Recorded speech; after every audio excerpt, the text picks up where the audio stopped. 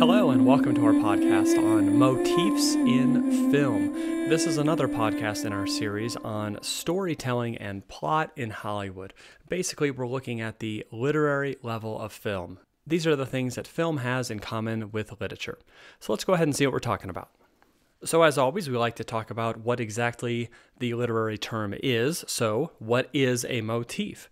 A motif is an item that repeats multiple times throughout a text. And so just like any of these terms that we're talking about, while we are focusing on them at the film level, these are definitely true of any piece of literature that we might be reading as well. So what is that item that repeats? That item could be an actual item, a physical item, a thing, an object, a shell, a book, an airplane, something tangible. But a motif could also be something like a recurring color, a recurring action, perhaps even a line of dialogue, a recurring character, or most specifically to film class, it could also be a recurring musical theme, something we have in film, but we don't have in literature. And the point of all of this is that as the motif repeats, it helps to reveal the theme or the message and lesson of that text. So why are motifs important?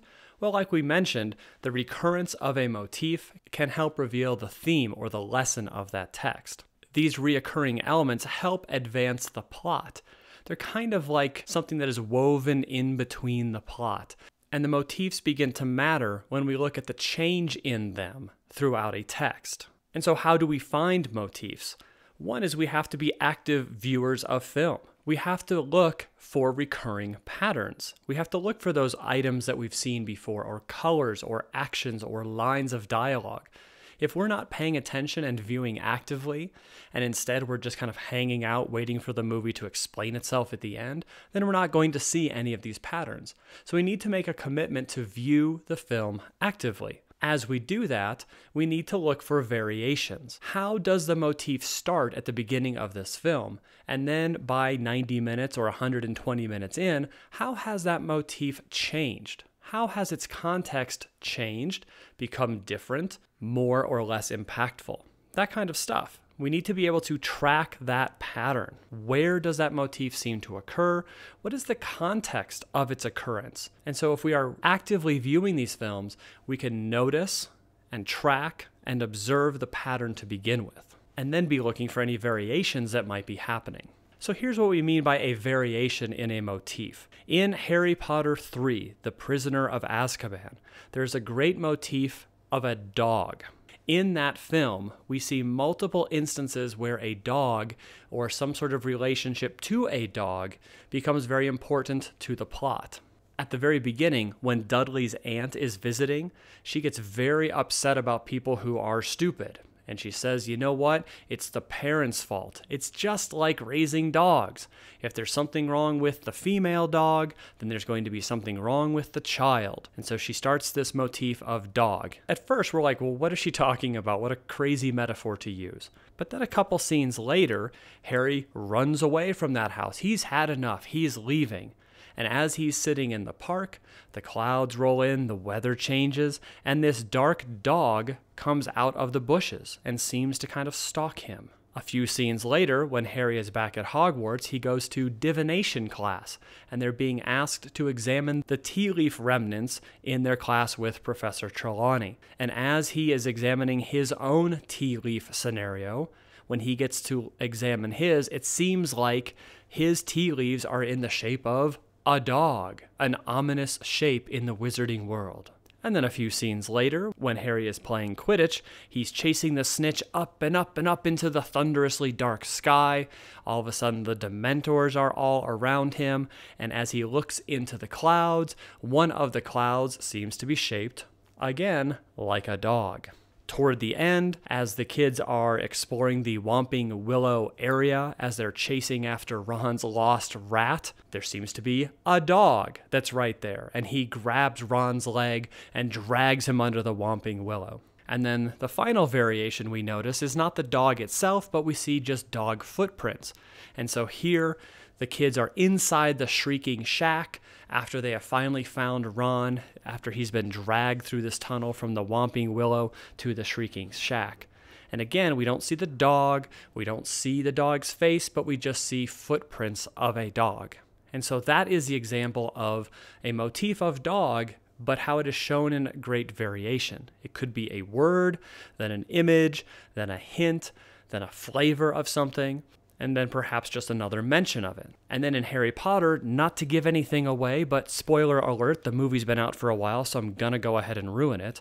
That dog is important, and the motif of the dog becomes exceptionally important because Sirius Black, Harry's godfather, who has been kind of trying to keep an eye out on Harry and try to make contact with him, is an animagus. He is able to change his form from that of a human to that of a dog. If we had been paying attention to the variations of the motif throughout the text, we would be able to understand or predict, perhaps, that the dog is exceptionally important. And then as we see here in the end, the dog is important because it's not just about a dog. It's about revealing the character of Sirius Black, of connecting him to Harry Potter, that he is actually a good character out to help Harry Potter, not to kill him like we have thought previously throughout the entire movie.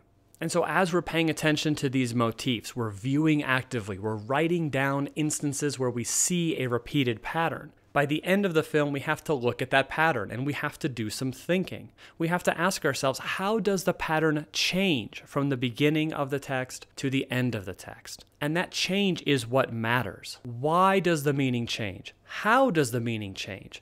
That change is what reveals the theme. And so if we can track the motif of the dog in Harry Potter 3, we can see that it starts off as something very derogatory, where the aunt is making fun of somebody and calling them horrible names about female dogs. But by the end, the dog has become a symbol of protection, a symbol of goodness in Harry's life. And so ultimately, we are supposed to learn a positive message through the evolution of the motif of dog.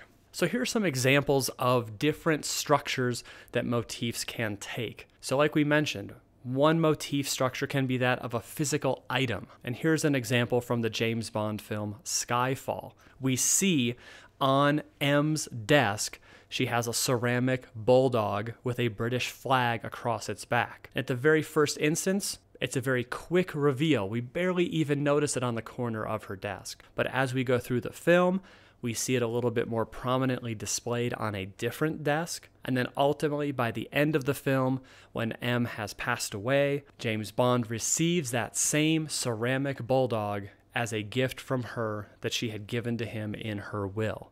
So again, we need to go through the steps. Number 1, view actively. Look for patterns.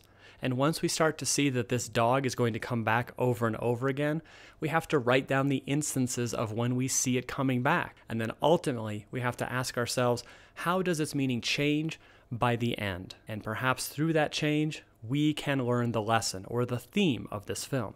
Here's another example of an item as a motif. This comes from the film Inception.